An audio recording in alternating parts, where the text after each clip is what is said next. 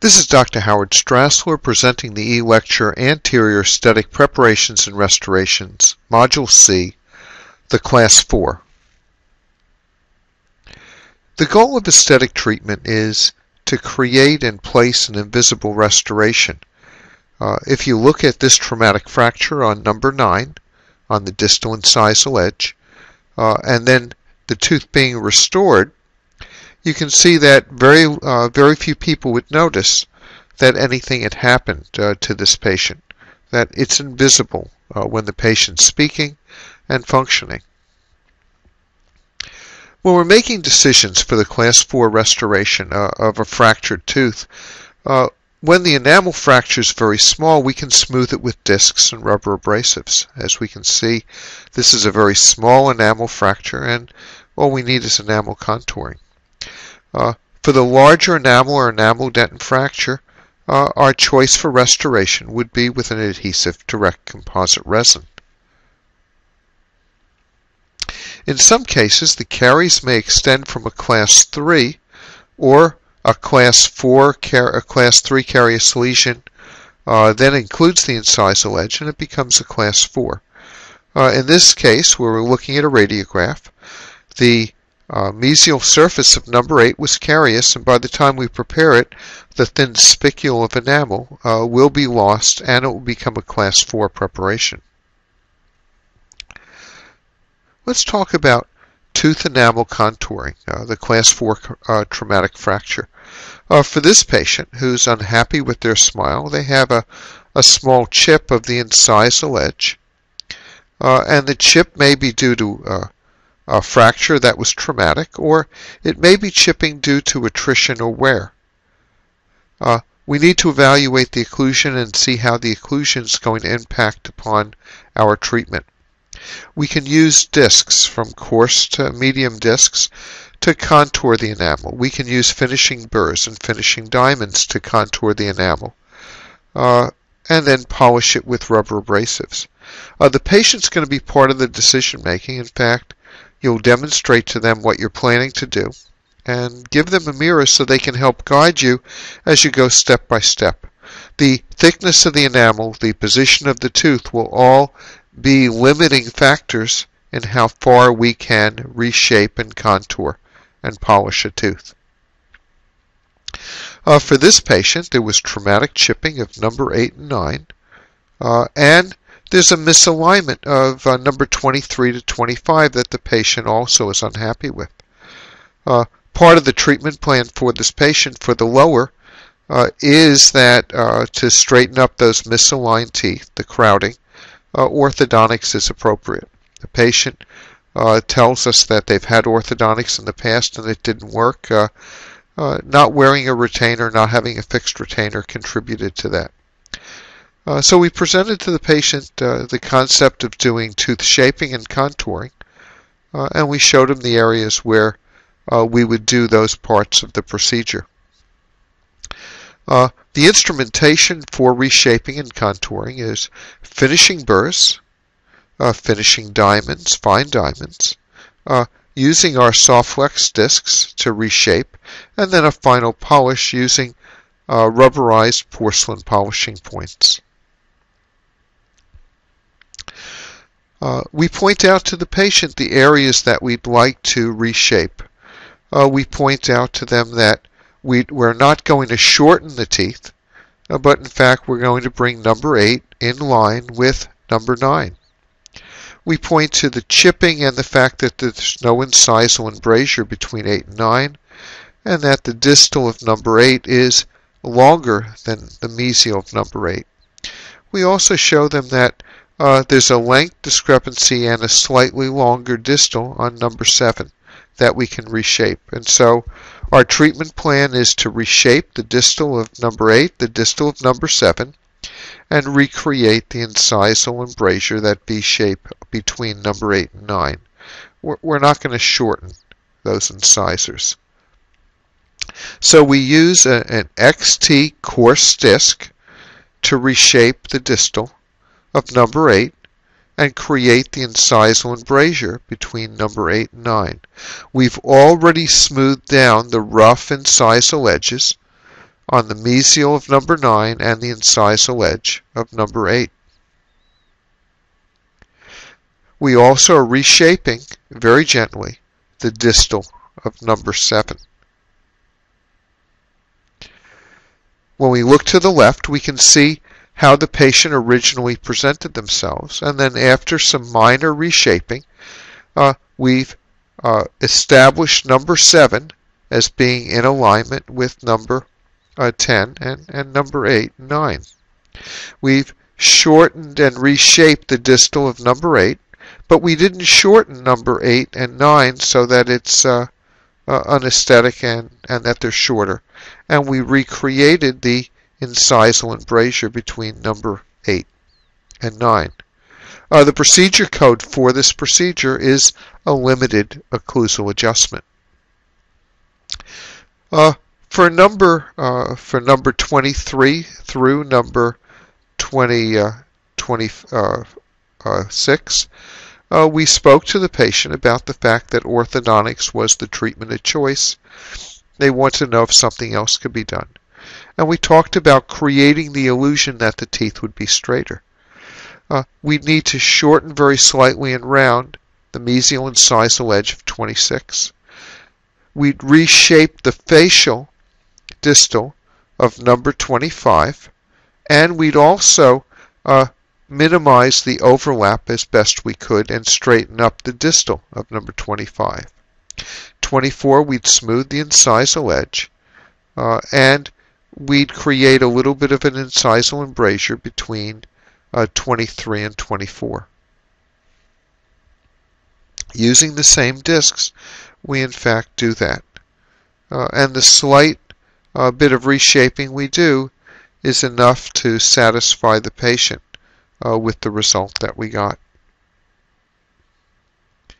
And we look at how we've changed this person's smile with a very mild, minimally invasive procedure, and that the code, once again, is a limited occlusal adjustment to change this person's appearance. But what about when there's a traumatic fracture and there's a significant loss of tooth structure? This person was riding a bicycle and an automobile failed to yield the right-of-way. Person went over the handlebars and fractured number 9, the distal incisal facial lingual of 4 surface preparation and restoration. The patient couldn't find the tooth segment, and there was a lacerated part of their lip opposite number 9. Well, for the evaluation of number 9, and the patient couldn't find the tooth segment, is we make radiographs maxillary and mandibular. We check for root fractures, we check for the tooth fragment. We do percussion, palpation, and vitality testing for all the anterior teeth from 6 to 11, from 22 to 27. And we make a note, we're going to have this patient back to evaluate the pulpal status of all those teeth later. We palpate the lip to see if there's any tooth segment there. And it's too soon after the accident to evaluate the pulpal status, but we do pulp testing, cold, and EPT to evaluate and create a baseline. We won't know for at least 6 or 8 weeks whether anything's going to happen, and endodontic treatment may not be necessary until perhaps years to come. On the radiograph, we may notice an obliteration and narrowing of the root canal for any of those anterior teeth, and that's why we're going to make periapical radiographs for this patient. One of the things that can sometimes happen when there's a traumatic injury with or without a fracture, and the tooth may not need endodontic treatment, is that the tooth may become discolored. You can see the discoloration in this traumatic events to the central incisors for both of these patients. There was no need for endodontic treatment, but radiographically there was an obliteration, a narrowing of the root canal. The teeth that don't fracture many times are the ones that have endodontic staining, where the pulp actually is bruised and bleeds into the dental tubules. The discoloration is due to the hemosiderin products that are within the tubules and then deteriorate and change the color to this orange-yellow opaque appearance. So let's look at this patient who had a bicycling accident. We're going to evaluate number 9. And these are things I want to talk to the patient about because the treatment that I present in the treatment plan will include the possibility that these teeth may need endodontic treatment in the future. This tooth may need a crown in the future. In fact, if there's a lawsuit involved, that the attorney needs to understand all those aspects, and you may need to write a letter of consultation. And when you do that, you charge the lawyers a fee for your expertise and for this consultation letter for the expected future potential treatment for these teeth. So what do you notice about number 9? Look at number 9 very carefully. And look at it from an aesthetic standpoint. Color, shape, size, dimensions. Well, do you notice the distal diastema with number 10? It's been there for a while. Can we narrow it? Can we remove it completely? Number 9 is in fact wider than number 8, so that to close that diastema may in fact make number 9 look wider. Although midlines is usually more of the issue than tooth width that patients see and are able to evaluate. As for any composite, before applying the dental dam or tooth preparation, we select the tooth shade. The tooth shade is going to be based upon the color of the area being restored, and we're restoring the incisal 2/3 of number 9. We use a Vita shade guide to do that evaluation. The dental dam is going to be applied, and we're going to smooth any roughened areas of the tooth. Any sharp angled areas need to be removed. Our preparation designed for the class 4 is an intra-enamel chamfer, 1 to 2 millimeters long, half the thickness of the enamel. It could have been a long bevel as well. The length of the chamfer, as I said, is 1 to 2 millimeters long, and take your periodontal probe and evaluate the length of that chamfer, preparing it with a chamfer diamond. We'll prepare it on the facial and lingual surfaces to make sure we have adequate thickness of composite. All the tooth surfaces are etched enamel and dentin for 15 seconds simultaneously, and we always etch slightly beyond the preparation margins. We rinse the tooth off with an air water spray or a water stream for 10 seconds, and we dry, leaving the enamel dry. The enamel will have a frosty appearance to it, and you can see we're slightly beyond the cavus surface margins. The dentin, for this case, can be dry because it's such a small dentinal surface, and our primary retentive structure is the enamel. If we're going to moisten the dentin, we're going to gently moisten it so there's no visible water, and then it's just glossy in appearance. The adhesives that we use at the University of Maryland are either the 4th generation Scotch Bond Multipurpose or the 5th generation OptiBond Solo Plus. Class 4s should never be restored with self-etch adhesives unless you're etching the enamel before using a self-etch adhesive. The 4th generation Scotch Bond Multipurpose contains in its primer organic solvent and a hydrophilic monomer HEMA hydroxyethyl methacrylate. The adhesive, 3rd bottle of the 4th generation adhesive, has a bis GMA hydrophobic resin combined with a hydrophilic monomer HEMA. And that would be our Scotch Bond Multipurpose. Our single component adhesive, our OptiBond Solo Plus, has the primer adhesive in 1 bottle, which contains our organic solvent, in this case an alcohol, a hydrophilic monomer HEMA, and a bis GMA resin plus a very small amount of water. And these are the adhesives that we use at the University of Maryland: Scotch Bond Multipurpose and OptiBond Solo Plus.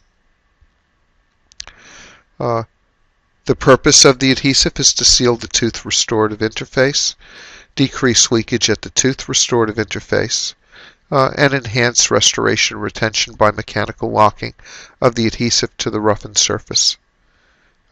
We'll be bonding to both the etched enamel and the etched dentin, but enamel is our primary retentive structure and substance for Class 4 restorations. For this case, we use a 5th generation adhesive Scotch Bond multipurpose. We applied the hydrophilic primer to the enamel and the dentin for 5 seconds, agitated it, and then air dried. We then applied our adhesive to the enamel, etched and etched dentin surface after the primer. We air thinned it, and then we white cured it on the facial and the lingual. For this case, we didn't need a clear mylar strip because there was a space between the distal of number 9 and the mesial number 10. For most class 4s, we'll be using a mylar matrix strip. When we use a mylar, or for any composite for a class 4, the lighter the shade, the less curing time. We can get away with 20 seconds on the facial and 20 seconds on the lingual for a light that has 1,000 milliwatts per centimeter squared. That's the energy that we'll need in order to white cure. The darker shades and the bleaching shades require more curing time, 30 seconds on the facial, 30 seconds on the lingual, making sure the light tip encompasses the entire surface that's being light cured. There'll be more on that in the section on light curing that you'll have as an e-lecture. And so our primer was applied for 5 seconds. Our adhesive was applied air thinned and light cured. The adhesive's light cured for 10 seconds on the facial, 10 seconds on the lingual. The composite's light cured for 20 to 30 seconds. When you light cure the adhesive, it'll be wet. Leave it wet. That's the air inhibited, the oxygen inhibited layer. It allows us to have a better bond between the composite interface and the adhesive interface. I've light cured the adhesive, now applied my composite. I can apply it in one increment or multiple increments, layering it. I don't need to layer, but I can layer because it may be more convenient for sculpting. Here I'm using a light shade composite, and I'm light curing 20 seconds on the lingual, 20 seconds on the facial, as close to the preparation restoration as possible, at right angles to those surfaces that I'm light curing. Once I've light cured, I can then marginate the restoration. Here in the lower right hand side, I can see an ET burr using to marginate. I can use finishing burrs, finishing diamonds, discs to shape our composite, seating our patient up to adjust and adapt the incisal edge, and then a final polish with our enhanced polisher followed by our composite polishing paste on a Profi cup or our superfine Softflex disc. Between each grid, as we're finishing and polishing the composite, we're going to wipe it off with a cotton roll wetted with water. If there's interproximal contact, our gingival margin will be shaped with a Bard Parker disposable scalpel blade to remove any excess, and an interproximal gapped finishing strip. After removing the dental dam, we'll check occlusion and centric occlusion, and through all excursive movements, making any adjustments as is necessary. The goal of aesthetic treatment when restoring class 4s, any aesthetic restoration, is an invisible restoration that only the dentist and the patient knows that something's been done to restore that tooth. And the challenge of aesthetic restorations in the aesthetic zone requires attention to detail in all aspects, from diagnosis to preparation and then restoration. The patient must be pleased with the final result of the restoration, and you should tell them during the treatment plan as to what the limitations may be. For this adolescent who fractured their central incisor, number 8, mesial incisal, the restoration was invisible to all that saw it. All they saw was that he had a good-looking smile. You've been listening to and watching Anterior Aesthetic Preparations and Restorations, Module C, the Class 4.